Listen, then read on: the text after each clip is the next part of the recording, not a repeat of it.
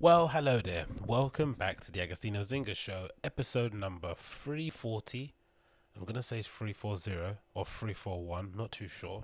Actually, let me double check my notes just to make sure I don't want to mess up the numbers. It should be 340, right? Episode number 340 with me, your host, Agostinho Zinga. What's going on? How you doing? How you feeling? Great, amazing. How am I?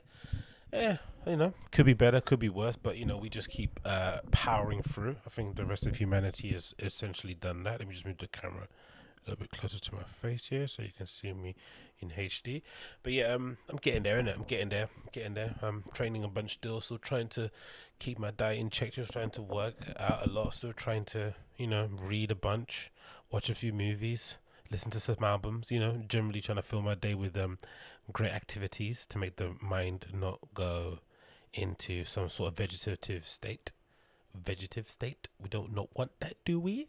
But yeah, apart from that, all is well on my side. If you are watching this for the first time on your YouTube, make sure you smash that like button, hit subscribe, and leave me a comment down below if you have any questions or thoughts and feelings regarding the show. And if you're watching via the podcast app, of course, leave me a 5-star review and share that bad boy with all your family and friends. All right, family and friends. Anyone get up to anything fun during the weekend? Probably not, I'm assuming, apart from the odd park excursion, which I maintain. I think especially in the UK, I'm not sure how it is in other parts of the world, but I think in the UK we don't really have a lot of well, prior to COVID we didn't really have a lot of there wasn't an outdoor lifestyle. So I think COVID has sort of allowed us to you know fall back in love with what it means to just be outside hanging out. Do you remember when you were younger and you had, because I think it happens as soon as you get a bit of disposable income, you tend to go to places that you want to go to because you just you can, right? When you're younger, you don't really have any option. There's not really many places for you to go. Shopping malls, parks, your friends' driveways, gardens, right? Sometimes their bedroom if their parents allow you to come in. That's it. You don't really have any other places, so you're generally always outside. I remember being a kid, if back in the day, you'd mistaken us for maybe a group of crackheads. How crackheads are always just wandering in groups around the place, right? Going to go pick up smack or whatever they may be doing in other places. That's what kids usually do, especially in my area. Just like roaming the streets looking for some sort of motive, as the kids say, right? Something to get involved in, something to just occupy your day. Um, but I think once you get into adulthood and you start to earn a bit of a wage, you start to have a bit of disposable income, you tend to go to places that you want to go to, right? A bar, a pub, cinema, whatever it may be, some shopping, hanging out, maybe go on holiday. So you start to lose the appreciation of just hanging out. But what ends up happening is that, especially if you go to the Mediterranean, or even sometimes parts of Southeast Asia, there's a lot of people watching. It's just one of the pastimes people do, right? They go out on the weekend, they go to the town center, they rock up on a chair somewhere, get themselves a favorite beverage, maybe some nice little delicatessen from a shop nearby, and they just sit down and watch people for the weekend. That's what they do. And then usually if you hang around the town squares, you might end up bumping into a couple of friends, people you haven't seen in a long time, and then suddenly you got another group of friends, and then you're bouncing around, and suddenly it rolls on to, actually, let's go to this other bar. But usually your day is mostly centered around hanging out with your friends in this sort of like town square, right? Or in this kind of like city center on the strip. But in the UK, we don't do that much anyway, especially at my age, or especially people above the age of 22, I'd imagine. Most of those people, you're spending most of your time in shopping centers, or most of those people they're spending their time in like, trendy bars and cocktail bars, I'd imagine, shisha places, nice restaurants, hotel lobbies, and that's become a thing too in London. So I think we got a bit detached from it. We became a little bit stiff in our extracurricular activities. But I think COVID's been a net benefit in that respects. I think if you've got a good enough group of friends that don't mind going out to parks and hanging out, because again, it's a bit of a skill too, to have the ability to know how to have fun outside. It's not necessarily the same, you know, kind of plug and play that you do when you go to a bar. But if you've got a group of friends that don't mind doing it, it's a really fun time. I've had some of my best occasions I can remember from going on holiday or just hanging out with my friends here have been when you've just been spontaneously hanging out, and then you bump into somebody and suddenly your day, afternoon, night turns into a whole different fun adventure just because you end up going outside just hanging out with no real plan. And I've always loved that. I hate the whole rigid, let's have a exact, itemized list by the hour of what we're gonna do. I prefer to kind of freestyle a little bit with some structure here and there, with some guardrails, but let's be a bit loose. And to be honest, we don't really have an option in it right about now. There's no rule. Any moment now, something could change, and you can look at what happened to California. Suddenly they were starting to reopen a little bit, and then now they've kind of announced they're gonna shut everything down. Which big up to Joey Diaz, he was right. I watched the Joe Rogan podcast, Fight Companion, the other day, and he basically mentioned it in passing, and he didn't really get any response. Joe was a bit negative on that front because those guys want to get back to doing stand up, but he basically said, hey, they're gonna shut everything down on Monday, and they did. So there's no guarantee that once everything's open, it's gonna stay open. So you have to kind of just make do with what's kind of available, the bare minimum, and sort of make the most of that, which I think is perfectly fine. You can go to an off license, you can go to a supermarket and get a couple of drinks. There's a parks you can go to. You can most probably buy a Bluetooth speaker from an Amazon. I'm pretty sure they're still in good stock, I'd imagine, right?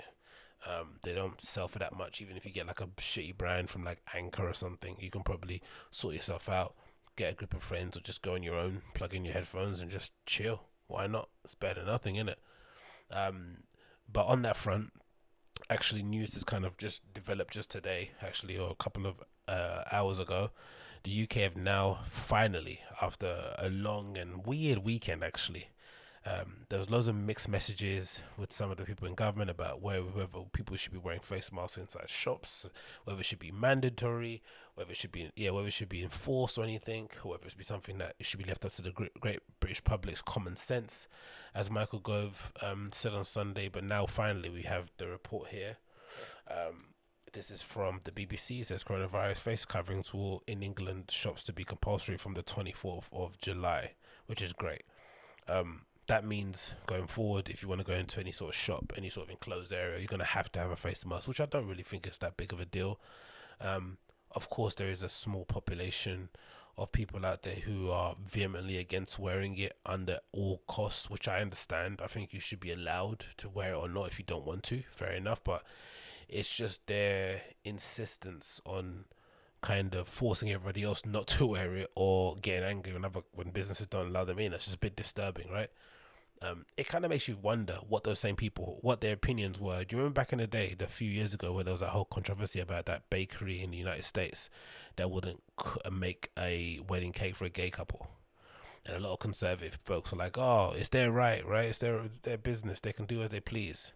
And then I think the state stepped in and essentially took away. I don't know if the state, I'm not sure what happened, but it was a big conversation online and behind, do you agree with the bakery being able to sort of like mandate who they can serve to, or do you think it doesn't matter what the sexual orientation is of a couple that's getting a cake if they pay you make the bloody cake? I wonder what these same people think about the face coverings, because if a business rejects you from going in a store because they've effectively, don't get me wrong, Morrison's, Asda's, Tesco's, they're not looking after the safety of us customers, right? If anything, they don't want us to die so that their shops don't have to close, they don't make money. They're looking after their own bottom dollar, and we know that. But if they don't permit you to go in without a face mask, are they really impeding on your rights, or are they making sure they look after their customers who are, by virtue of wearing a mask, who are kind of agreeing, they're sort of signing a non-verbal contract that they're willing to sort of come into your shop with the mask, and you're sort of honoring it on your side as a shop owner by saying, okay, cool, I'm going to make sure everyone else follows his rules as well. Because I'm sure what's going to happen is that most likely than not, these shops won't necessarily be turning anyone away. I think not. I think most of them will be making sure, which is why they probably announced it on the 24th of July. They need to give the shops a heads up so that they can order in stocks of cheap surgical masks, the kind of ones everyone wears, the blue ones you sort of throw away after a couple of uses. They'll probably be handing those out for free at the entrance if you don't have a mask, making sure you properly sanitize your hands and whatever it may be at the front of the store. But I don't necessarily think they're going to turn you on anyway. But of course, the people that are vehemently against it are going to be like, under no way are they going to be able, because if anything, it goes against that kind of logic of not wearing a mask. And you won't, if you don't want to wear it, you're not suddenly going to wear it when someone told you to wear it to go into a shop to buy a couple of eggs. You're not going to do that. So let's see how that happens, and let's see how that rolls out. But I'm glad, at least, because I think this is the best way so far we have to get the virus under control. It's the best way to get things back to normal, really. You know, we should be jealous, man. Like, we've seen videos of Taiwan. You see a video in Taiwan before I actually quickly read this and see if I can get it. I think it's in Taiwan, and they've effectively, you know, smashed the virus, and they're now in a place where they can play baseball in crowded stadiums with actual audience in the crowd, or an audience, yeah, a live audience watching them, right? People actually in the stadium shouting and screaming. I think they all wear masks as well, but Jesus, man. See if I can get it. Taiwan baseball. See if I got it here. Hopefully it comes up. Fifth Chester United. That's funny. Let's see if I can come up. Hold on. No, it's not there. But it was a video I saw. I think I saw on social the other day that they were playing. Just recently. It doesn't matter. Let's just get that off there. But let's go back to the article at Choice. So this is from the BBC. It says the following. It says, coverings will be complementary. So those who fail to comply with the new rules will face a fine of up to £100. The government is to announce. The move will bring England into line with Scotland and other major European nations like Spain, Italy and Germany. Since mid-May, the public have been advised to wear face coverings in enclosed public spaces where they encounter people who do not usually meet. It was also been compulsory on public transport since the 15th of June. Health Secretary Matt Hancock is expected to set out the new guidance on face coverings on Tuesday. They're designed to minimize the spread of coronavirus and also encourage people to return to the shop safely. The announcement follows confusion about the government's intention in recent days, with senior ministers suggesting on Sunday that people should use their common sense rather than being compelled to cover up, which is, I genuinely want to understand, because again, I think you should always try and remain intellectually curious when everything concerning COVID and coronavirus. I think we're in such, you remember, you know, I forgot what that there's a Steven Pinker book that he wrote recently where he was talking about all the positives in the world. I think this was sort of like a counterbalance as to everyone going on about everything being negative out there, right? He was saying, no, we're actually living in some of the best of times, right? And we, you know, there's a lot of problems in the world, but prior to COVID, we were on this upward trajectory, it felt like, right? Everything was just booming. We were all over the place. So I think it's only fair to have some sort of level of sympathy with people who are really freaking out and aren't able to process what's going on or figure out what to do, right? Whether it's politicians, whether it's people in general, you know, countries, nations, you know, sporting organization, businesses.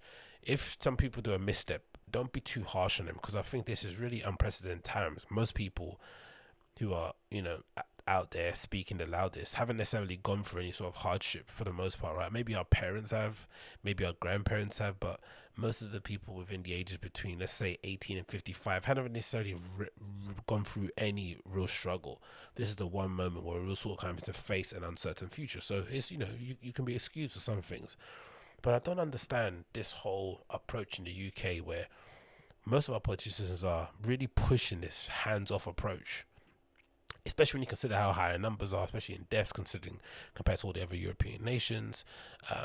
I know we're out of Europe, but just in general comparison, and then, you know, and even if you believe the, you know, this line that they were saying about, oh, we're just reporting it too honestly, that's why our numbers are really high, just in terms of optics and just wanting to be proud and, you know, wanting to set an example for everybody else, wouldn't you want to get that number down anyway, right? Or would you want to make sure you somehow stabilize it?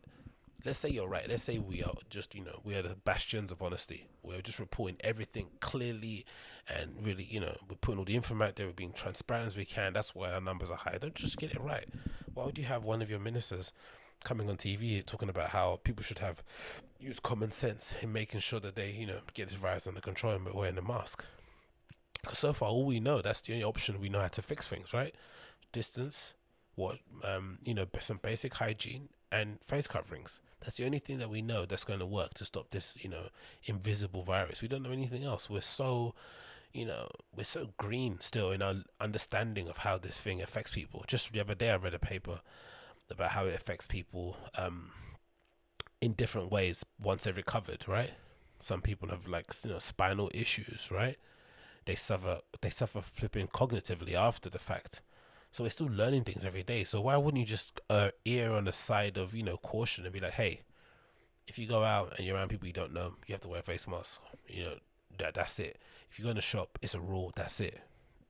It's not hard. right? It's not difficult, and we don't need to do it for that long either. We just do it for maybe a couple of months, maybe a month and a half, whatever it may be, so that when we do start to open up, people are in good habits, and also we have a much better idea of where and how we can open up. Because at the moment we're just sort of like throwing a dart at the pinboard. As much as I want to go to the gym at the end of the month, I'm a bit skeptical too. I'm thinking, hold on, they just announced that we're going to be wearing face masks. We have to wear face masks in shops compulsory on the 24th. The gym's open on the 25th, so they're going to give. So all that time, people like it just doesn't. It's just odd, and it makes you think. Why didn't it just put it into place for tomorrow or next week? I'm assuming it's to give all the shops time to order things. I'm assuming maybe I don't know. It's just odd. The whole thing is really odd to really understand. But again, I try to keep an open mind, try to see it from the other side. Maybe they don't want to panic the nation. They don't want people going out there, fighting and killing each other over face coverings. I don't know. But we're at the stage now. I don't think a lot of people are that worried. I think, if you've got a piece of fabric in your house, you can make your own face covering in, a couple of minutes. There's videos everywhere of how to make them.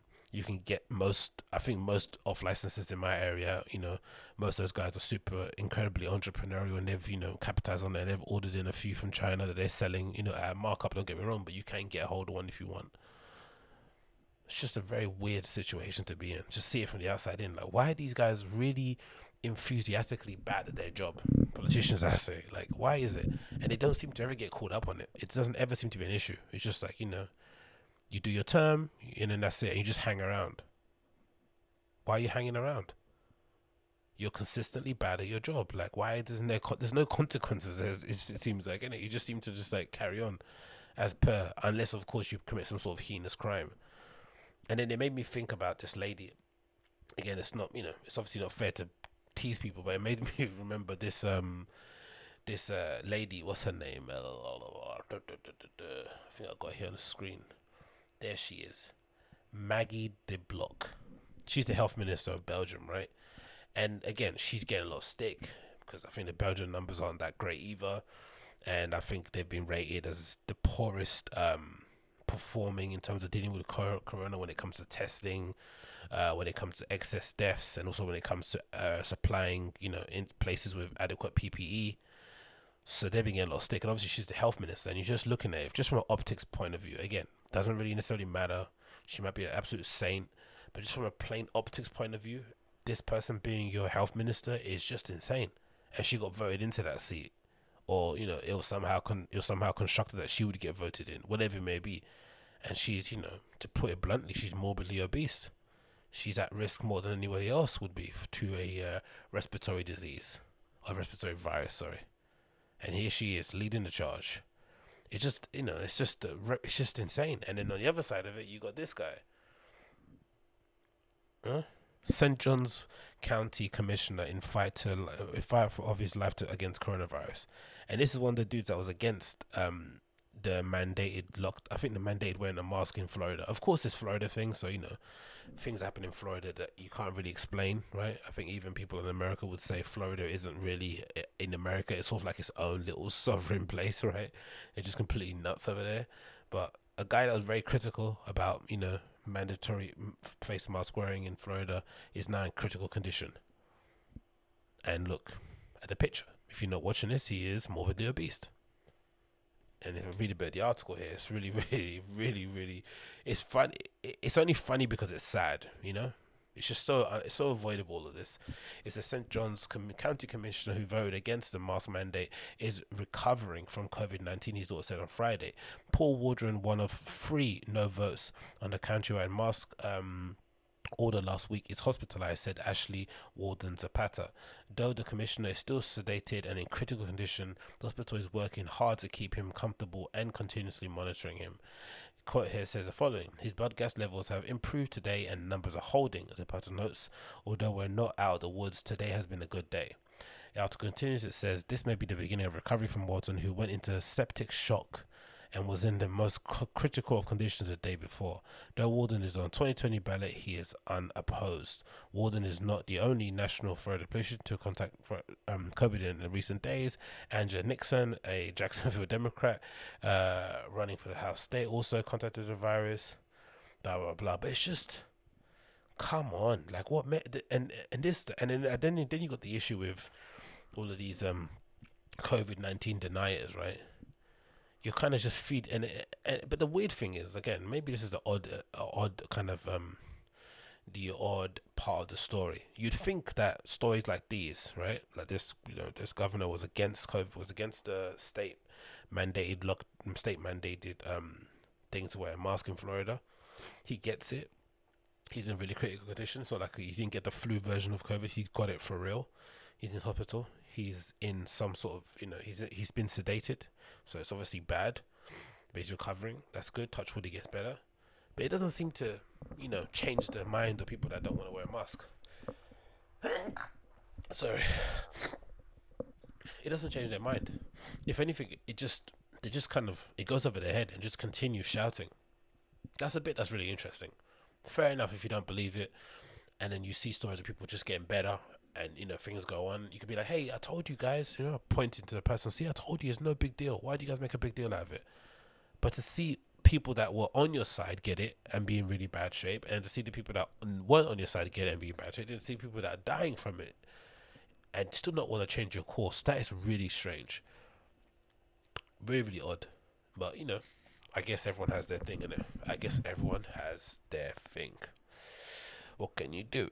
Let's move on. Let's got some other things to talk about here.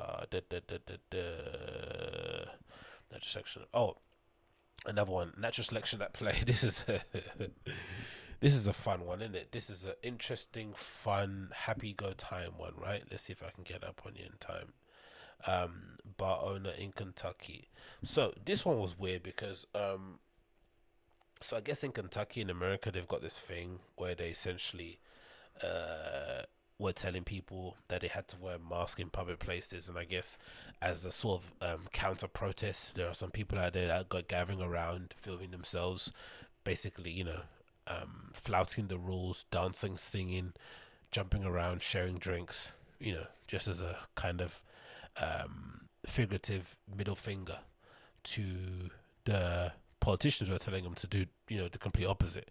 And it's just bizarre to watch, just to witness adults, being this brazen about the issue. But hey, I guess these things happen all over the country, innit? Pastor from the town's end, and what we're saying right now is fuck you. We're not wearing any masks. We are Americans. We're going to do what we want, and we want to have fun. So, Governor Andy. You know how childish that is? We're like, fair enough. We've got our freedoms. We don't want to, because that's, again, I try and give these people the biggest benefit of the doubt. Again, if you don't agree you don't agree to wearing a mask, you think that's impeding in your rights, you think that's the first step to totalitarian rule, they're then going to insert chips in you, take away your babies. I understand, cool. But to somehow then go and kind of, lean into the, it's not fun, I want to have fun, you're ruining my summer. That's when it gets really ridiculous. Like, all of our summers have been ruined. Don't you think everybody wants, I'm sure, because again, this is one of those things, I'm sure the ultra rich would want to be, in Cabo somewhere, sunning up and having a good time, but most celebrities, it looks like from the looks of it, are quite careful about the optics of what that looks like, so they're kind of avoiding doing anything too lavish, right? Some people are, doing their thing, but for the most part, they're being quite careful about what they do. They're just held up in their mansions, trying to make that fun and trying to make that look too rich, but no one's being outlandish with their money and their wealth and kind of throwing it in our face. Everyone's kind of being sensible, which is, makes sense for them because they don't want any public backlash. But then to have people on, like this, just, I don't know. And again, who are you proving right or wrong in this situation? Because it's like a weird show of force, isn't it, really? Because if you're right, you've had a time to drink and dance around your friends and get pissed in the afternoon, right? And your kids are probably going to be worried where their parents are. And if you're wrong, one or two or more will be hospitalized. And you have to pay for that in America. It's not free. And for sure, you won't get any sympathy from your local community who already think you're a bunch of tools. It's kind of a weird situation to be in, isn't it? We love this bar.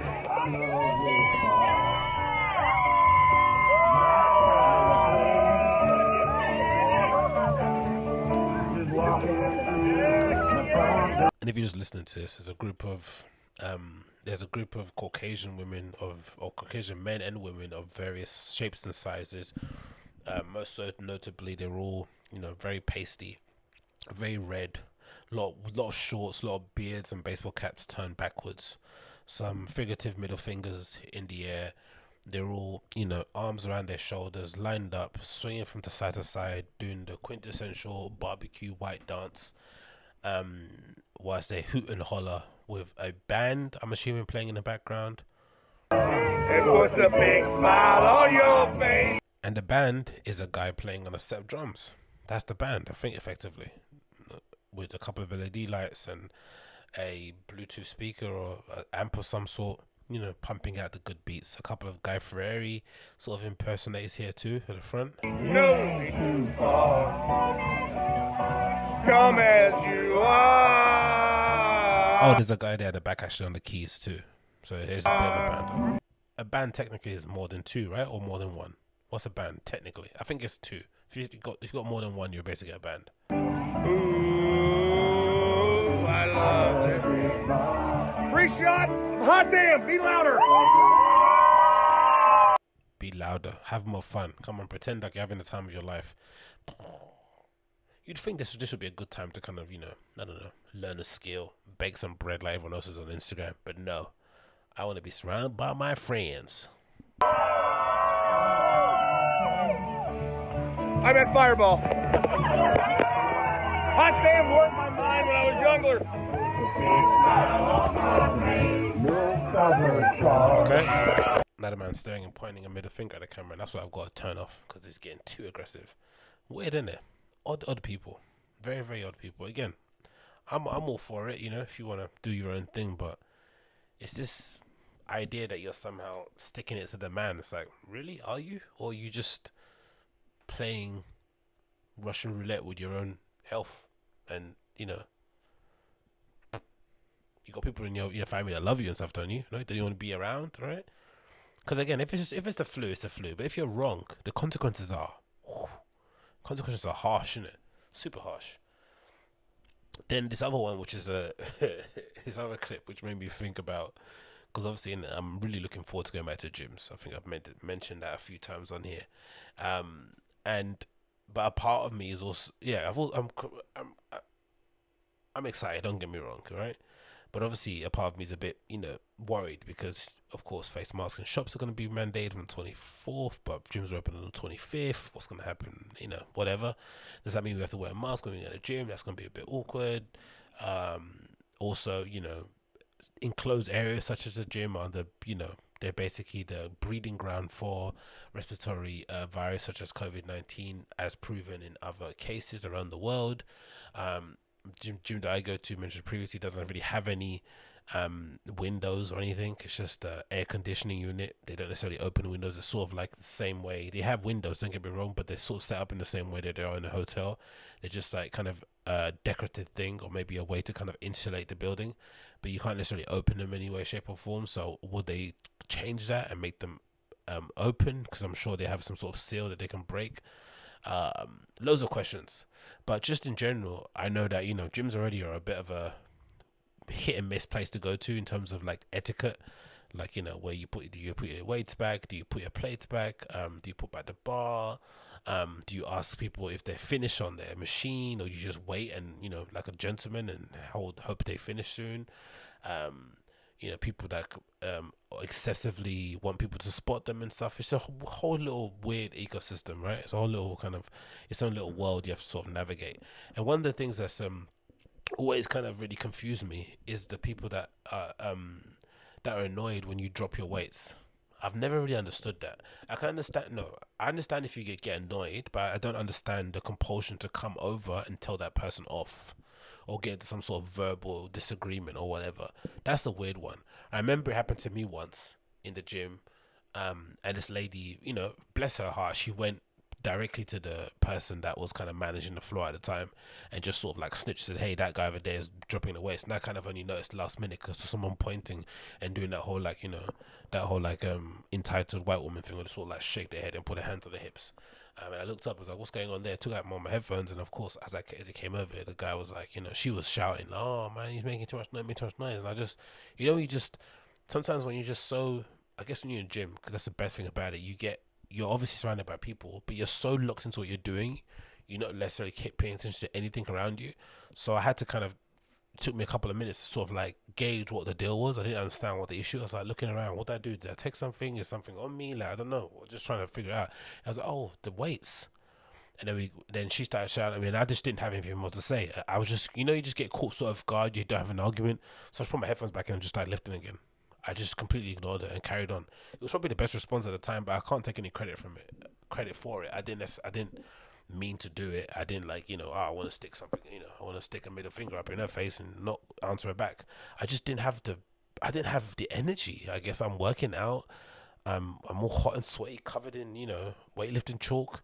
The last thing I want to do is get into a slanging match with somebody because they think I've dropped the weights too loud. I mean, I might have, I don't know. Maybe I did, I didn't. But the compulsion to come up to somebody and tell them that in the gym is really strange. I've never really understood that. It's a very, very odd thing. It's a particular type of person I would do. And again, I really would like to understand what is the issue. Because if you're in the gym, right, you're not going to be in there forever. You're going to be in there for maybe what? Minimum, let's say 40 minutes, maximum 2 hours to be kind of generous, maybe an hour and a half. If someone's dropping their weights loudly, just move somewhere else or do like everyone else does and bring your headphones. There's not a gym I've been to, unless it's a CrossFit box, right, that has good music. They don't exist because CrossFit boxes, at least they're able just to plug in their Spotify and just like whack it on the system and play whatever. I think commercial gyms have a lot more hoops to jump through, but most gyms play terrible music or they don't play anything at all. Some gyms are just like, you don't want to play anything, you just bring your own stuff. But everyone brings headphones. No one does, especially women. Women always bring headphones because they just don't want to be they don't want to be annoyed, right? But everyone brings headphones, so just bring headphones and plug them in. And if it's too loud still, move somewhere else. They need to come over to somebody and kind of tell them off. It's strange, and this video kind of exemplifies it. It's an old school one anyway, but it just got me thinking about what's going to happen when I go there. So it's a guy basically deadlifting in the gym somewhere in America. I think it might be, I'm assuming it's like a Globo chain gym. It's got, the signature blue and yellow coloring. And an absolute psycho comes across and basically tells him off.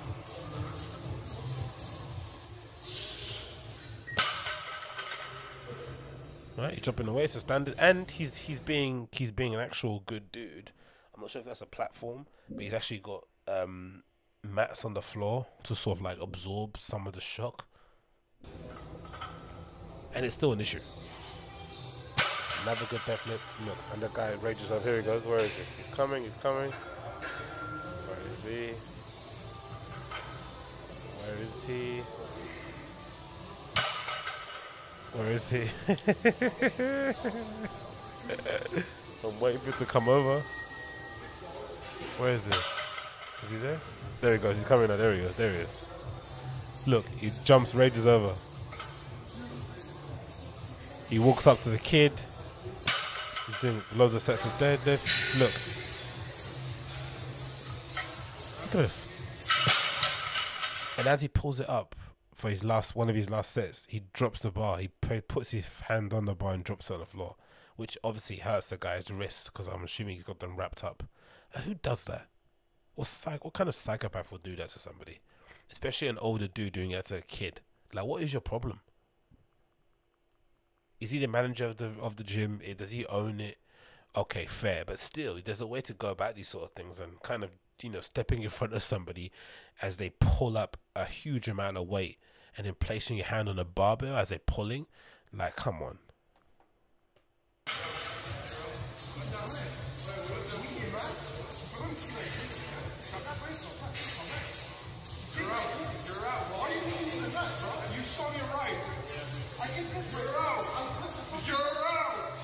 Did you understand what I just said? You're wrong. You're fucking nuts. I don't fucking mind. You're illegal lifting. Get out of here. Insane, innit? Insane. They get into a verbal argument. At the end, the kid ends up leaving, but it's just bizarre. It's so bizarre. And I hope, anyway, I'm assuming this won't happen because we're living in a post-COVID world, right? I'm assuming this won't be a thing, but because, no one wants to get near anybody. No one's going to want to touch you, right? And start having conversations and shouting or whatever. We all know about the droplets. But it's just a weird person that does that, innit? Don't you think? like coming over because you're smashing the weights. And again, maybe I'm off the mark here, and I don't know how annoying it can be when people are slamming weights on the floor. But if I'm wrong, let me know in the comments. Are you the type of person that goes over to people and tells them off in the gym because they're doing something you don't like, or do you just do like what most adults do and just, you know, get on with your own life, mind your own business? This is like the epitome of like a male Karen, isn't it? Like, so bothered about other, cause just so bothered because someone else is inconveniencing you that you have to go over and let them know to stop doing that thing that's making you feel inconvenienced. It's like, come on, man, get a life. God damn these people. But hey, what can you do? Another one we have. Oh, we have the most legendary. No, let's not do another. I'll leave that for another day. Actually, those two are the best ones. I've got that one. You remember that the one where the dude's arguing with the cyclist? Quite possibly my most favorite freak out video ever. He's sort of arguing with the cyclist. He starts to chase him down the road and slips and ends up kind of tumbling down, you know, the sidewalk. Yeah, it's incredible, absolutely incredible. But we'll move on to this one, to some trainer news, sneaker news in that respect. It seems like the sneakers haven't really stopped, have they? Right, the drops, they haven't stopped. They haven't really. I think apart from the Travis Scott's Trail Air Max 270s, whatever they were called, that came out recently, they're the only things that I can think of that will push back. Maybe maybe those furry dunks have been. There's been a couple of things pushed back, right, to later date, but nothing like delayed until like September or next year. Everything's been pushed back a couple of months. But for the most part, sneaker releases have been dropping. Things have been popping out. They've been pumping them out. Brands just been like, you know what? F that.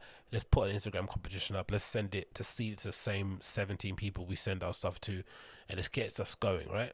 And it's been interesting to watch from the outside. In general, some stuff has been good, some stuff has been bad, but you know, it's been hit and miss here and there.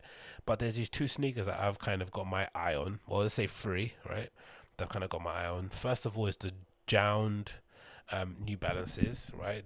I think this might be the third iteration of New Balance shoes that he's done, and again, might be my favorite of the 992, one of my favorite New Balance models. And this is from Just Fresh Kicks. It says JJJJound unveils a second signature colorway of the New Balance 992. Let's see what it says in the text. It says more on the 992s coming this year, and we could not be more excited. This week, the Canadian blog and design studio JJJJound showed off their latest colorway, which coats the retro runner in the stunning shades of brown.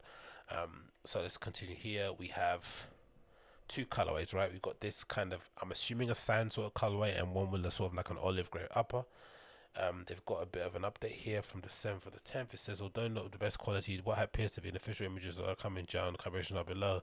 Check them out below, and we'll be sure to update you guys once to get a date. So no date in place at the moment, but these are probably one of my favorite shoes I've seen so far that are due to come out. Like, really beautiful design. Of course, 992s are, you know, synonymous with Steve Jobs and that whole sort of like normal core look or whatever that was popular a few years ago, but they've sort of kind of gained a new life. It feels like within the last couple of years they've become a bit of a staple in the whole, like, you know, streetwear, menswear, sort of like people that stand in weird angles and do that thing with their feet kind of scene. But just generally as a cool sneaker to wear, I think they're really cool. I think they're really comfortable, they're really versatile. And yeah, if you want something that isn't too flashy, like especially look at this picture on the screen, right? We've got a picture of the New Balance, the JJJJound, the two colorways, and on the sidebar we've got an announcement about these Yeezy 350s in a Zion colorway, and we've got the off-white Jordan 4 women's on sale. They're the complete opposite of those sort of shoes, right? They're not that showy. They're a bit understated. They probably would lend themselves to a more mature client customer. It doesn't necessarily mean as being an older person, but just somebody that needs to, you know, if you're not up to wearing GR shoes from JD Sports, but you still want to have a bit of a bit of spice in what you wear, and you know, it'd be a little bit nice, then you go for something like this. And these are a really, really good option. I like the fact that the midsole hasn't been really touched that much. It's just the classic sort of application of changing the upper, and you've got the kind of branding here on the back heel tab as well, which is definitely going to unfortunately add to its resale value or with this rarity. But I think everything concerning JJJJound sells out pretty well anyway. Even when he makes like hoodies and stuff, it's a pretty popular he's a pretty popular person on social. Everyone's kind of aware of him now at the moment. You know, I used to read his blog or his mood board, the best website. What was the end bit? The end credits and the footer was like this is gonna be the best website you've ever read or something like that, right? I used to read it back then when it was on Blogspot, so that was ages ago. And now you sort of migrate into a fully fledged design studio, consultancy, and all that sort of good stuff. So they obviously know what they're doing, but unfortunately, with that comes popularity. With popularity comes more eyes. With eyes means more, stuff sells out more, and casual consumers like myself, people that don't necessarily buy bots or are up to date with everything that's going on. It's pretty difficult to get stuff, but the best options. You enter the raffles, you put your name in, the hat and hope it gets pulled out. But god damn it, these are beautiful. Really, really well done, man. Suede all over. I think apart from the 3M bits, everything is either suede or nubuck, it looks like, right? There's not one bit of it that's anything else, which is gorgeous to see. And then you got those great laces too. Sort of, I'm assuming the laces are kind of off-white sail or bone colorway in there. Oh, okay, the other material there is mesh. Okay, it looks like it's all suede, but it's not. We've got a bit of mesh here on the toe box, and we've got a leather on the N logo on the side, which is a really good addition. Actually, it makes them pop really well. Because it must be tempting when you're designing shoes in two sort of tonal colorways to switch the logo colorway on one or the other, especially if it's a darker base, right? You'd be tempted to sort of like switch the N color of the logo on the green pair to maybe a white or off-white sail, or the bone color of the laces, or maybe something a little bit, maybe something a navy. But to keep it the same that really shows your confidence in your kind of design principles or the codes that you're kind of enacting on that shoe. It does go a long way to show how confident you are in what you're making, I would say, because I'd be tempted to switch it, but I think it actually looks better that way. It's a little bit more subtle, and yeah. And for, like I said before, for sure, this, the fact that they've got JJJJound written on the back of the hill is definitely going to add a bit more to the overall price. It always end up doing that. But I'm a big fan of these. I think it looks stupendous. I can't wait to find out when they release so that I can catch my L's like a gentleman. And then the other shoe that I was really interested in was the Hiroshi Fujiwara Sacai Nike LDV waffles.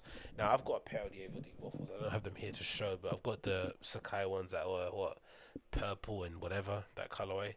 I don't wear them much because unfortunately I have the feet of I don't know. I have weird feet.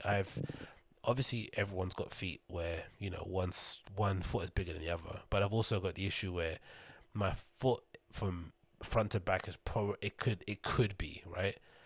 It could be a size 10, UK 10, EU 44, 45, US 11, but because the front of my foot is a bit wider, it then depends on the shape of the trainer. So if it's an Air Max, I need to go maybe a half a size up. So maybe get a 10.5 UK, 11.5 US. And if I then wear an Air Force One, I can sometimes, depending on when it was made, if it's like an early 2000s Air Force, or if it's like a 98 below, I can probably get away with a UK 9.5. But usually I can get away with usually my main size is US 11 in that one. So it's a really strange, my feet seem to fluctuate. So when I wear my Sacai LDV waffles in purple, they're UK 10, my toes seem to sometimes scrunch up, or I sometimes get my pinky toe rubs up a little bit. But I know if I would have got a size 11, they'd be too big, and sometimes it's hard to get, not rarely, but they don't always make half sizes in collaborations, so it can be a bit annoying that way. But what can you do? And usually if it's a UK 10, I can get away with it by just taking out the insole. But with the LVD waffles, if you've got a pair, that the insole's it's non-existent basically. It's not really an insole, it's a bit of foam. So taking that out doesn't really make that much difference. But hey, what can you do? But it was announced the other day. News leaked again. This is from another one from Just Fresh Kicks. It says the first look at a Fragment and Nike Sacai LDV waffle. We got the news here. We got Fragment, Nike, and Sacai all will be teaming up for the formation of a strong group of 3 of the new LDV waffles in Nike and black tones. It's cool to see because obviously that Sacai lady has been part of Nike for a while. She's been, she's got a lot of support and a lot of backing from people within Nike who are really big fans of her work. Of course, Hiroshi Fujiwara is synonymous with all the great, Nike collaboration we know from back in the day, HTM, all the stuff that he's done himself under the Fragment moniker, under his own name as well. actually, they ain't done his no name with the HTM. Most of it's come through Fragment, but we know what his CV is. So to bring all these three um, entities together on the model that has done, I think of all the I think there might be, apart from maybe, I can't think of another collab that I've seen worn book here as well that I'm a big fan of, that I read from time to time, a collection of some of his biggest hits. But yeah, um, I've always been a big fan of Hiroshi. I love everything that he does, so I think this collaboration is a really, really, really good effort from all involved. Let me quickly move here, make sure everything is working. So let me quickly read this for you. It says, if the kind of Nike LDV waffle was never enough for you, the Dew has added, the Dew has added the help of Fragment's expertise on new silhouette, while the Sacai hype has only gone up over time with great colorways and limited stock. The Dew really didn't need help. Okay, let's not skip over the text. We don't know what we're looking at. So we've got a tonal navy, tonal base on the upper of an LDV waffle Sacai. You know what that looks like. And then we've got the application of the signature Fragments, two thunderbolts at the top. Well, sort of like, where the mud guard, I guess, would be at the front of the shoe. Mostly it's made up of navy, suede, it looks like, or maybe combination of suede and nubuck with that sort of nylon midsection there. Two swooshes in both in white as well, no change in materials there, and that's about it really, isn't it? The tongue colors are different on each. On the tongue, or the top has got the classic sort of Nike sportswear tongue colorway, black and orange, and at the bottom it's got a tonal. So that's it really. Really kind of classic. You would call it basic, but I call it minimal sort of approach to the design. And it's again something I'd easily wear. Like, you could see these getting worn a lot. If they brought this colorway out as a GR, it would sell like hotcakes. You know what I mean? So let's not get it twisted. Of course, it probably could have been, added a spruced up a bit, but I love it. Oh, I didn't see that as well. I love the back heel tab. The fact that it's silver. I'm not sure if that's actually the actual model. So we've got two colorways here. We've got a colorway that has the heel tab that's white, and then we've got a colorway here below that's got the heel tab that's silver. Maybe that's knowing Nike and Fragment, maybe this is the friends and family version with the silver heel tab with the red Nike logo. That reminds me of some old runners from back in the day, like that one that they used for sprinting. That was sort of like foil print. I forgot what that was called, but I like the look of this, man. This is flipping beautiful. Yeah, Nike LDV waffle, Sacai and Fragment linking up. That might mean we might see a capsule select. Maybe, yeah. I'd assume that might mean we'll see some sort of capsule collection within the Sacai. What, spring summer 20? Is it here? Spring summer 21 collection when Paris Fashion Week begins in September, right? Maybe that might be it, because Sacai always sort of like showcase the Nike collaborations during the runway shows, isn't it? So it wouldn't surprise me if they end up doing something like that. That could be a thing, who knows? But keep an eye out for them when they do release anyway, and I'll sure will be trying my best to get a pair myself, and I'm sure, as with most of these things, I'll probably be catching loads of L's, but it's fun to try, it's fun to dream sometimes. Oh God Almighty, what's happening to my life? There was a time back in there when I used to be able just to queue, and just get stuff, or sometimes it really, in the rare occasions, rarely you got the opportunity to sometimes call in a favor, right? I'm not necessarily that kind of guy. I don't really like asking people for things, but sometimes you had the ability to just, I scratch your back, you scratch mine, especially when I had something to offer, especially when I used to work in a shop where you had a discount to offer somebody. That's when it really came into play. You're like, okay, hey, I know this is limited, I know, but you know where I work, right? You know I got something for you as well. And I was always the kind of person that was really open and really free when it came to the discounts. I've never been, I guess because I never felt a sense of ownership working in the store. I always knew my role, right? I never kind of had this inflated sense of self where I thought like, yeah, I'm the big guy, I'm here, so this is my, it's like those, not, I love the brand, but let's use Supreme as an example, right? Supreme, especially nowadays, right? Some of the kids that work in there going as if like, I don't know, they're Jim Jebbia's son. Do you know what I mean? When they're not, they're just, kids that work in a shop. But back in the day, that was part of their allure, innit? If you went into Supreme, part of the allure was that, or part of the law was that they would kind of vibe you out, right? To kind of make sure they kept the shop pure, and it was all about skaters and stuff. Now, of course, it's not the fact, you know. Now it's just populated by, you know, Asian tourists and hordes of Europeans buying up whatever they can buy so they can look cool to their friends back at school, which is no bother. But, you know, for a guy such as myself that's been a fan since, you know, the early 2000s, it's hard to take. But I think that helped me when I was working in the shop, because when it came to kind of, you know, exchanging, you know, favors, I was more than willing to give anyone whatever they wanted. You know, I'd go without for myself just to make sure I can get that exchange or get that kind of discount in their place and give them mine. I didn't necessarily care, because I knew, you know, I was just a foot soldier in the store, and, you know, I had to keep the eye on the prize on what that other person had. But now, where I'm just, you know, over here, and I've kind of purposely pulled away from that scene, and I'm not really involved, you know, there is little to no opportunity to get any of those things. That's the only thing I kind of slightly regret from my time hanging out in that streetwear scene and being a part of it, and, you know, trying to work my way through there, which I wouldn't do again, to be honest. And if anything, I'll just, you know, make my own brand and kind of operate from the fringes. But the only regret I have from it is I didn't really cultivate many relationships. I wasn't necessarily, you know, I didn't necessarily put my hand out. I didn't necessarily kind of put myself in places where that could happen. I didn't maintain relationships. I'm not the kind of, you know, catching up with people guy. Don't get me wrong, I might send you a random DM. I'm not gonna ever meet you and have a drink. I mean, that's not gonna happen. Unfortunately, I just got my own little issues when it comes to meeting people and stuff. I don't know, whatever. But that's the only thing I regret in that respect. So if you're a kid and you're, you know, trying to maneuver in a scene, and you're trying to, you know, do your thing, set up your little Instagram page, do your little brand, you got your fashion label that you're doing, you're customizing stuff, you're consulting, you're doing a bit of styling, marketing, whatever it may be, the one thing that I can say, one only advice I can give, and again, I'm a nobody because, you know, my time has been and gone, but the only advice I can give you is try your best to cultivate how should I say, don't burn bridges?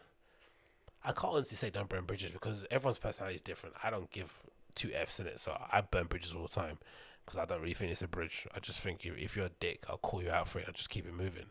But if you want to be successful in that industry, it's probably best not to burn any bridges and to sort of try and have, don't take things too personally. That's the thing I'll say. Don't take things too personally. Build your network and don't burn bridges. Don't take things too personally, because everyone's, you know, it's a real crab in a barrel mentality in that most subcultures that have little ecosystem that's attached to it, they usually have a little crabs in the barrel sort of mentality, right? Because they all think there's not many opportunities, which, you know, is really silly and short-sighted, especially in the streetwear sneaker game. I think sneaker game is valued at $1 billion industry, sneakers alone. So I'm sure streetwear, when you add on top of it, is, you know, multi-billions.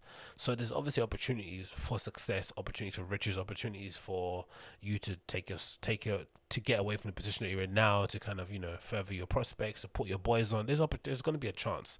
Varying levels of successes. You know, not everyone can be Ian Connor.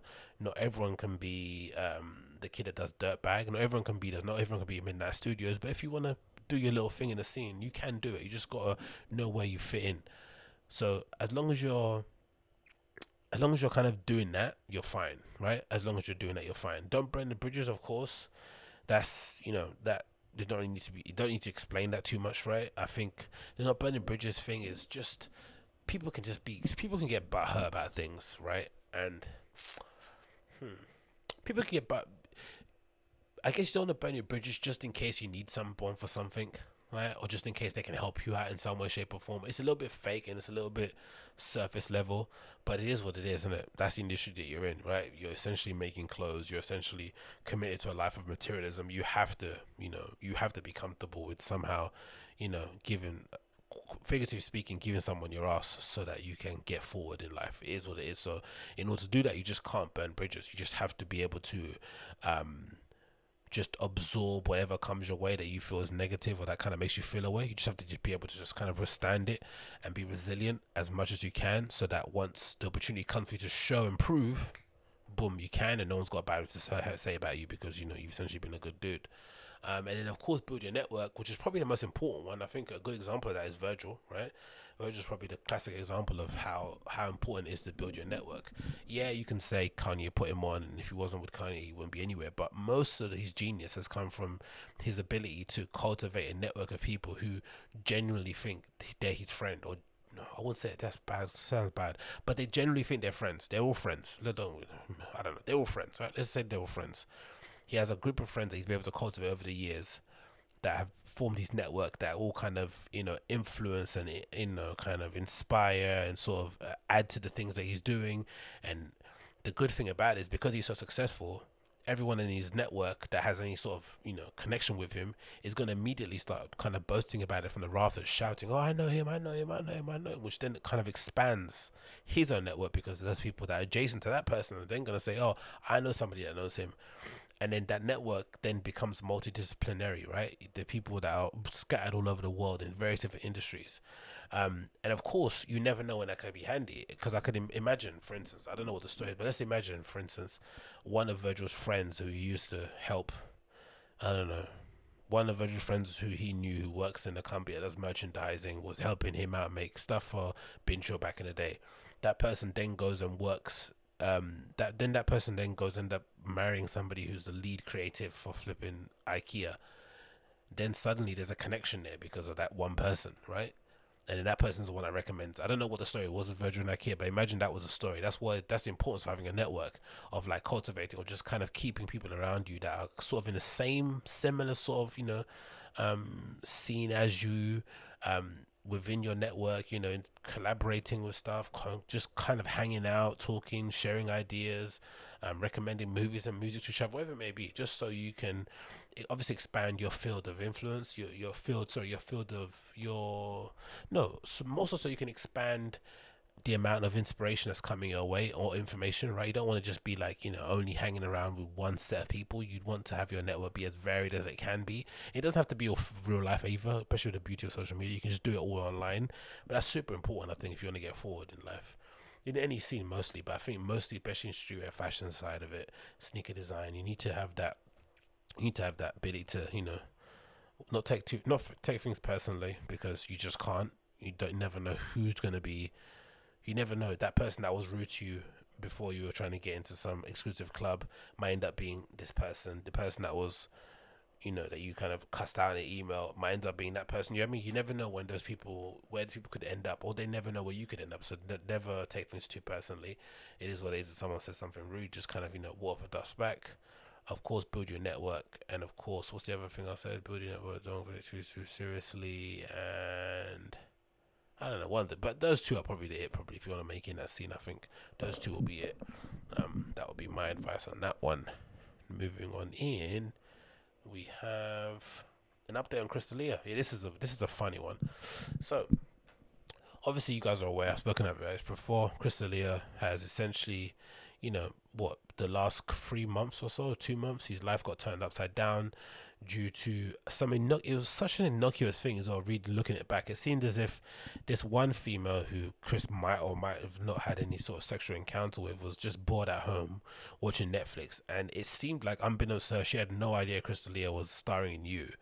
So she puts her Netflix on, watches this show, and then suddenly, I'm assuming because of You as well, because Netflix does that thing where you're watching, when Netflix does that annoying thing where when you watch a show for the first time, it shows you the most recent season. It doesn't show you from the beginning.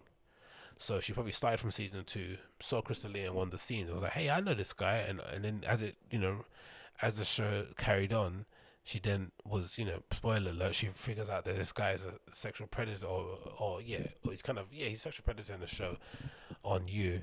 And she's like, hey, I've got experience with this guy in real life, and he does that.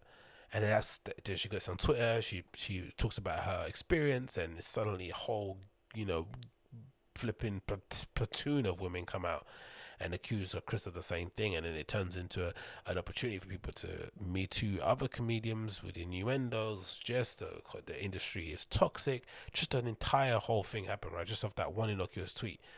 And then it got to a point where all his friends had to kind of scramble to say something, right, to react to it, because the problem wasn't that he was being a sexual pest to these girls of age. The issue was that supposedly he was trying to, like, it seemed like what they were insinuating was that allegedly Chris was actively pursuing girls under age for sexual gratification, right? That's what the terms were, which was of course, you know, that's what the allegation were, which would of course put you in pedo category, right?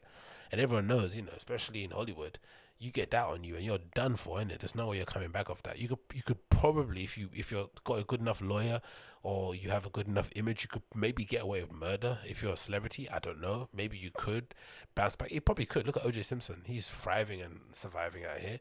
But I think being a pedo is there's no way you can come back from that, no matter how beloved you are. So that came out and that was big news. I was like, okay, that we have to take this seriously. So the stories keep coming out, and then obviously the comedians have to scramble. His friends are replying, and that was the first warning sign for me. The fact that it was such a egregious allegation that it just, I think the moment, for me personally, again, this is just coming from a dude's point of view, I'd say if I hear about a guy being, you know, creepy and sliding into random girls' DMs, just doing what, I don't know, just doing what a young guy would do, even if they didn't have his position or didn't have his privilege and being crystallier, I'm not too mad at it. Is it annoying? Yes. Is it embarrassing? Yes. Is it morally not right thing to do if that person has a partner? Yes, of course. But people cheat, people lie. It is what it is, right? That I'm not having much of an issue with. The issue, of course, was when it comes to him potentially dealing with minors, right? That's where it gets a bit funny. But then at that point, or not funny, it's when it gets really serious. At that point, if you're his friend, that's where it starts to become a thing of like, okay, I'm not crafting a statement and putting it up on social media. I'm not going to say anything in public because I might, number one, incriminate myself somehow, unbeknownst to me. You never know what you might say in the heat of the moment that might make you look really mad, especially in a court of public opinion. And number two, I might make things worse for the person accusing because it takes the shine out, because that's a problem too that happens. The accuser comes out with an allegation, and then the people coming up to defend or lend an ear are so powerful and popular, they sort of drown out the actual accuser, which is the complete opposite, I believe, women. So you just shut the fuck up, wait for everything to settle down and kind of see where the evidence falls, not even falls, but just see what transpires, see what comes of this issue, what is the actual truth of the matter from what we can ascertain. And look, you know, of course, Brendan Schaub and Brian Callen got on camera and started crying like babies, which is really horrible to see. You know, they supposedly were best friends with this guy and immediately threw him under the bus. Callen was like, oh, I never told to this guy, I don't really know him that well, I never saw anything. Him or his agent, whoever you believe, goes on and goes ahead and deletes every image of Brian Callen with Chris on his Instagram. They take, you know, like insane stuff. Brendan is sobbing and stuff, and it's just nonsense, isn't it? Nonsense reply. You're just like, what is going on here? This guy's not been, he's not having his day in court. We don't know. We don't have any evidence. We've just seen these screenshots, messages, and accounts, but we don't know anything. And then guess what? Time progresses and we get to a point now where what the allegation actually is and what the truth is are completely different. The truth of the matter is that from what we've seen so far, especially after 2 months or so with various other articles coming out, is that most likely than not, Chris is a creep. Most likely than not, Chris is a really bad date, right? He doesn't necessarily pay the girls any attention. He's not very attentive. He doesn't seem to necessarily care about their general well-being, or he doesn't necessarily take any pride in how they are going to feel on that day. He doesn't try to make it special. He just essentially slides in their DMs, gets them to come to a comedy club, and then smack bang boom, off you go, son. And of course, these girls are young, impressionable. They have a heightened sense. Like, you know, I'd imagine seeing Chris the way he is on social media and then seeing him in real life, you'd be like, what the hell's going on? It's a complete opposite of who he is on social. I get it. So they're disappointed. They're annoyed, right? That they meant to meet their hero, who you've probably taken a bit of advantage of them, because that's why I don't really agree with the whole that dynamic. I don't think you should be pursuing your fans. I think that's a bit weird, right? If some groupie wants to hook up with you, fair enough, whatever. But you shouldn't be going after your fans. Right? That's a bit odd, right? You shouldn't be kind of trying to sleep with them. You should just be keeping them at arm's length in that respect. But if you are going to do it, you gotta treat them a bit nicer, innit? So I think that's what he's guilty of. Is he a nonce? Probably not, from what we've seen so far. All these friends, Whitney Cummings as well, another one that was getting all hysterical and, you know, complaining that this was some sort of affront to her and she somehow made it all about her and all this sort of wacky nonsense stuff. Like, just the epitome of terrible friends. But one person that has stood fast and kind of has really been a good friend with this guy with this Chris D'Elia has been this dude called Mike Leonucci, who is kindly referred to as Chris's Open in the podcast, and he basically made a statement detailing exactly how troubling it's been dealing with this whole issue in public, and I'm going to play a bit of it now. Let's see if it gets it up. Boom, boom, boom. There we go. People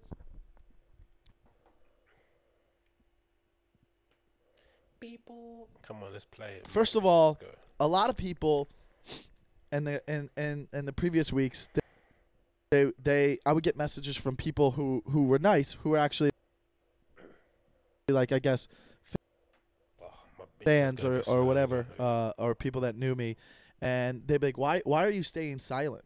Why are you not defending your friend publicly? And I'm like, first of all, here's what's crazy to me. I don't owe anyone a response. This is what's crazy about this world is I would be online and all this shit was going on about my best friend, and I'm seeing it, and I know what I know, and then people are like, what are you going to do? What are you going to say? And then you see other comedians saying stuff. You see comedians attacking, and you're like, well, this is so weird. And it's just like, why do I don't even know you people. Yeah, I'm thankful that I have subscribers and followers, but I don't owe you anything. I don't owe you. And that's the truth of the matter. And that's something that I just never understood at the time. And again, maybe it's my warped idea of friendship. I generally think, like, there is obviously there's a how do I explain this in a clear way? There is obviously a large swaths of the population that are in uproar whenever something happens with a celebrity, right? They're always like shocked and appalled. Oh my God, I can't believe he did this. I can't believe she did that. But for the most part, most of these celebrity dramas that we hear about, public figure dramas or gossips or, you know, missteps, you can usually, there's usually an example that you can pull out from your own personal experience. Whether it's your group of friends, somebody that you know, a family member who's gone through something similar. They're not stories that are just so far-fetched, right? Whether it's some sort of adultery, whether it's some sort of domestic dispute, whether it's a messy divorce, whether it's, you know, conflict with the children. We've all got the same sort of issues in and amongst our own little communities. So when people get all hot and bothered about issues, it generally is a little bit like, okay, relax and chill out, right? But there's also a part of me that's like, when those things happen to people that are in your family, you don't disown them, right? So if somebody got, unless it's something super heinous, like, you know, they're a serial rapist or they're a serial murderer, for the most part, most of the shitty things your family members do, you just sort of forgive it and move on, or you choose to not be in their company, right? But you don't necessarily go out there in public and make a statement or, you know, decry them on social. You don't do that, right? And if you do, you're an idiot. You shouldn't be, you know, going out there kind of putting your family on blast on your platform because you don't agree with their actions. It is what it is. You just continue and move on. Just don't talk to them. It's not that big of a deal.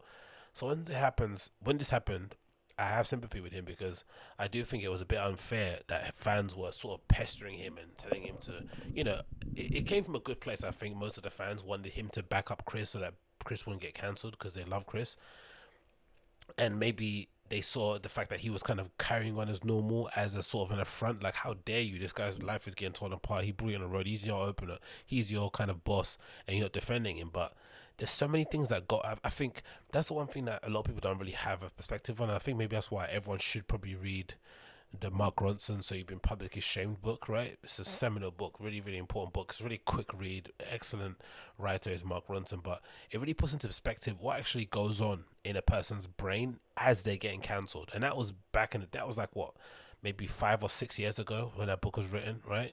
And things have changed even more so now with the current political climate, right? So I can only imagine the kind of stress it must put on you, or how, you know, with everybody also knowing the power that they hold, because everyone kind of knows that, you know, everyone talks about power imbalances, but you know, for the most part, if you're in a position where you feel as if you've been wronged by a corporation or by somebody that was kind of on paper more powerful than you, you can effectively end their career with a couple, you know, flick of the buttons, flick of the wrists, or flick of the thumbs. You know what you can do. So that must obviously add a heightened sense of anxiety to somebody when their friend is going through something, a good friend. Like, oh my God, like, if I say the wrong thing, I could not only destroy his life, also mine and everyone else. It's a really nervous thing. It's not easy, I'd imagine, being somebody's friend that's a public figure and also being pushed to make a response. So I've got a lot of sympathy for him in that respect. And I think, he did come, he doesn't really owe anyone an explanation, innit? The best thing you can do for your friend when they're going through something is, guess what? Be a friend. Response. The only person I owe is my friend. All I have to do is pick up the phone, call him, and be like, yo, this is crazy. I know who you are. I know you are a great guy with a great heart and would never do anything wrong. And this is insane. And I have your back and I love you. That's my responsibility as a... And I agree 100%. And then the last bit I play from this bit is him mentioning something briefly about the T-Fat K-Boys. Yeah.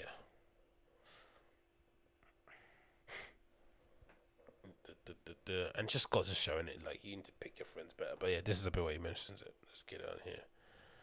People need to make sure they pick the right friends and not just, anyone that will take them. But I think this section really kind of drums it home. Let's see if it loads. My computer's being slow because I've already got too many tabs open. Google Chrome, die.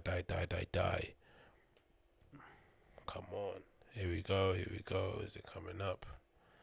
No, people fucking getting attacked by this mob and they get scared and they bail. Some of these people are good friends and they bail. Like, you watched all these podcasters fucking bail. Like, the fighter and the kid bailed. They didn't even give it 24 hours, bro. Exactly. They didn't even wait 24 hours. They fucking put out a video. I don't know what's going on. I'm scared. Dude, they'll even tell you they regret doing that. That was the worst thing they could have done. But dude, they fucking regret it. Blew up in their face. But they didn't even. They got and like I can't get mad at these people, at these other comics who are just like, oh, I don't know what to say. Like, I can't get mad at them because they panicked. They panicked, and they'll tell you they panicked. But that's the interesting part for me on this issue, is that I think this is maybe a cautionary tale to everybody sort of like trying to make it in Hollywood or trying to have a career in the entertainment industry. There needs to be an acceptance that you're obviously going to be swimming in a sea full of sharks, right? Everyone is essentially your friend until they're hungry, right? And they just sort of like have to, do what they have to do to survive. But I think if you're gonna come into it, you have to, if you which I would then advise, try your best to make your career outside of Hollywood, especially now with the advent of podcasting and YouTube and streaming on Twitch and the internet. So Patreon, you don't need to be within the Hollywood system to make it and be successful. You can do your own thing on your own little island, figuratively, make FU money and just do your own thing and not worry about being under pressure to make public statements or whatnot. But if you are gonna do it, the best thing to do is to ensure that you have a solid group of friends, which looks like Crystalia did have, that you came into it prior to you being successful. Friends that you've kind of had around from school, maybe friends that you met on the kind of amateur circuit, whatever they may be, friends that have at least seen you sleeping on someone's floor, friends that you've had to maybe share a slice of pizza with, so that when things do go wrong, or when people turn on you, or when you're not the hot stuff in the industry anymore, you still have people that you can go home to who will remind you of everything that you've achieved, or who will make you feel good, or who just be there for you and be supportive if you go through a really public incident or public allegation, or such as what Crystalia has allegedly gone through, or is going through now at the moment. It's not allegedly because he's actually going through it. But however, that's the best thing that you can do. Really ensure that you have a good base, a good solid base of friends around you that have been around you from at least before you got successful. That's going to really help, because if you depend on if you kind of trick yourself into believing the friends that you meet once you're in the industry who are gassing you up are going to be there when things go bad, you are badly mistaken. Brian Callen was one of Chris's best friends. They did the 10-minute podcast together for years. One of my favorite podcasts of all time, man. Legendary. Him, Will Sasso, and Brian Callen. Right? Crystalia, Brian Callen, Will Sasso did a 10-minute podcast. One of the best comedian podcasts that ever existed. And then he's deleting all the pictures of him on his flipping social media feed, unfriending him on Instagram. It's insane. Like, if that's your friend, again, like I said, if that's your friends, you owe them your loyalty. You have to. You just is what it is. I have some friends that are shitty people, but I just have to accept the way they are, because they're my friends. Because if they're your friend, you're not going to try and change them. That's not what friendship is about. Friendship is accepting the person for the way they are, with all their faults and their errors, as you have, and just accepting them for their bad, because the good far outweighs the bad. That's what actual friendship is. I know you're a dick. I know you don't. I know you always ask me for money. I know you're always late. I know you're a crappy person to go out with, and you get aggressive. But the goods are the good times are so good. I'm willing to put up with the bad. That's what friendship should be about. And again, unless they, are a serial rapist or serial killer or something of that ilk, you shouldn't be throwing your friends under the bus, especially publicly. Especially even the Brian Callen and Brendan Schaub thing makes it worse, because I remember at the beginning of the apology or the statement they made when they were crying, they said something like, "Oh, we haven't even spoken to him yet." They kind of let that slip. It's like, you haven't even spoken to this guy and you're already making a public statement. So again, don't get me wrong. If you're a celebrity and you're someone of some sort of notoriety, and you agree with your friend behind the scenes, hey, I kind of have to step in front of this and tell people that I'm not really your friend, but behind the scenes, obviously I'm your friend, and you agree, it's still a scummy thing. It's still a douchey thing to do, but fair enough. Do what you have to do. But to just come out there and just not even let like Mike said, right? Not to even let the story develop it for 24 hours is just insane, and really makes you question how these guys always go on, especially some of these LA guys are always going on about how they operate outside of the industry and they're not involved in Hollywood and they kind of move to the beat of their own drum. But when real conflict or when real issues come about in the industry, they seem to all kind of like shy away and and kind of publicly disown everyone. It's really, really interesting to see, man. Pretty strange. But anyway, I guess in that case, we know that most likely we'll see a comeback of Chris D'Elia very soon. It seems like if his friend's stepping out and making statements, it means that more likely than not, we'll probably hear from Chris D'Elia soon. And hopefully, it's a lesson learned for everybody involved in it. Like, don't be quick to throw your friends under the bus. Don't treat all allegations like a verdict of guilt, like a guilty verdict. Try and at least let somebody have their day in court. And yeah, that's all you can do, really, isn't it? And if it transpires that person was guilty of those heinous crimes, throw him in jail, lock him up, and throw away the key. No problem with that. But give people a chance to prove their innocence at least, man. Mamma mia. But anyway, what can you do? This has been the Agostinho Zinga Show. Thank you so much for tuning in. If you want to find out more regarding myself, of course, all the links to my socials are down below in the description box, whether you're listening via your podcast app or whether you're watching live now via YouTube. And of course, feel free to reach out, connect with me. All I ask for you is to follow me on the whole Instagram and Twitter. And of course, make sure you share this show to all your family and friends. But until next time, my dear compadres, I'll see you guys again very soon. Take care, be safe. If you're in the UK, try and wear face masks before the 24th, right? Try and do that. And I'll see you guys very soon. Take care. Peace.